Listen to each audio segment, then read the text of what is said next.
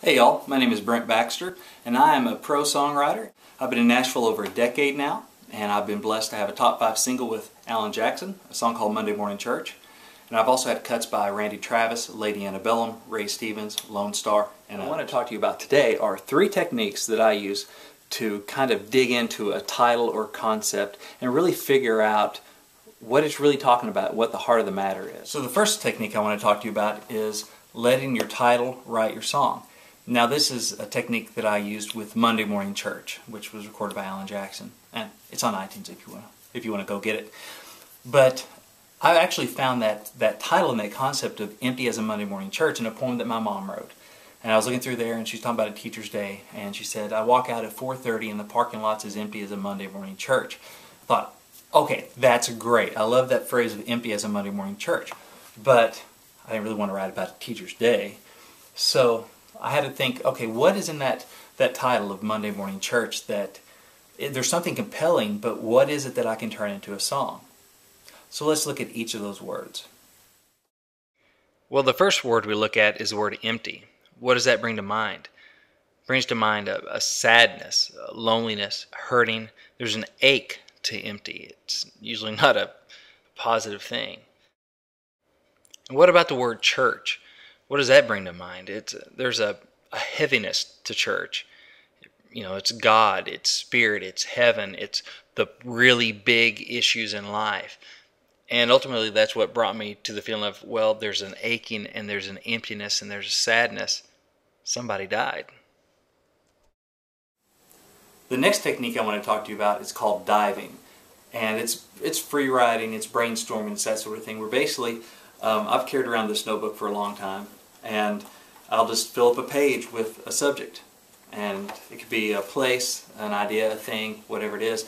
And I did one for rings. I just thought the concept of rings was interesting. And so I was actually sitting in a coffee shop and filled out a page on this, and you can take a look at it.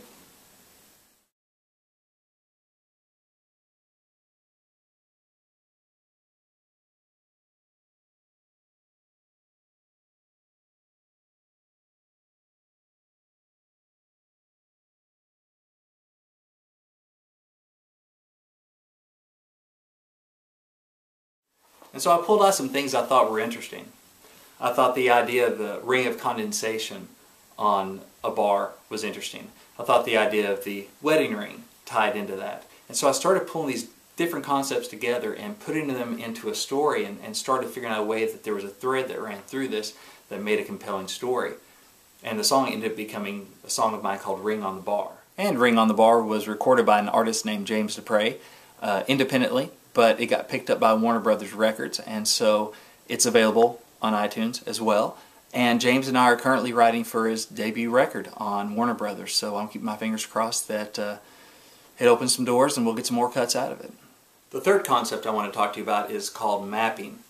And I had the opportunity a while back to write with a Canadian country star named Gord Bamford and his producer, who's also a co-writing buddy of mine, named Byron Hill. And Byron has a bunch of #1s to his credit, so I was really happy to be in that room. And so one of the first things I did was, one, I did my homework on Gord. I got copies of everything he's recorded, and I talked to Byron about the direction for the next record. And so I got a sense of what he talks about, what he likes to sing about, what his persona is, his brand. And so I took that and I went down my list of potential titles and ideas and started thinking about them through the lens of what would Gord Bamford want to record and what does he want to put on the radio, what does he want to say to his audience. And I came across an idea of mine called On My Best Days. And I thought, well, let's dive into that. This seems like something positive that can go with some tempo and might be good for Gord and his audience. And so I did something called mapping, where I started breaking out each section of the song and saying, okay, what does this lead to? What does that lead to? How do these fit together? Before I really started diving in and trying to write a lyric. I was really fleshing out the idea. Alright, so we're starting out with the title, On My Best Days. So what do we do with that? Well, you want to put your main idea in the most prominent position. So that main idea is going in our chorus. So I knew that early on. What do I put around it? Well, there are a couple of things you could play off of. One is the day, best days, days versus nights. And what I decided to go off of was best. Best versus worst.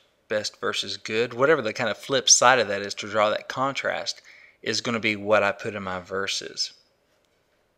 And I decided to go with good because I thought for a positive love song, contrasting a good day with my best days makes it the whole thing even more positive, instead of saying, yeah, my worst days are blah blah blah, but my best days are with you. It seemed like it was even more positive. You can stay more positive throughout, going, yeah, these days are good, but man, the days with you, those are the best ones.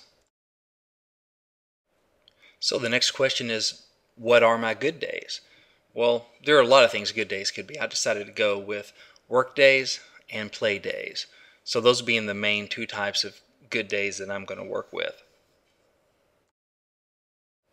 All right, so now it's time to map my song out. I decided to go in kind of ascending order, meaning I'm going to go from my good days to my better good days. So I decided to start off with work days, as in good work days, successful days when I'm just killing it at work and I'm doing a great job and I'm the man. That's a good day. And then we're going to contrast that in the chorus with, yeah, those are good, but my best days are with you. And then we're raising the bar a little bit on good days because, they say a good day of fishing beats a good day at work, or even a bad day of fishing beats a good day at work. Well, this is going to be a good day of fishing or golfing, whatever that is.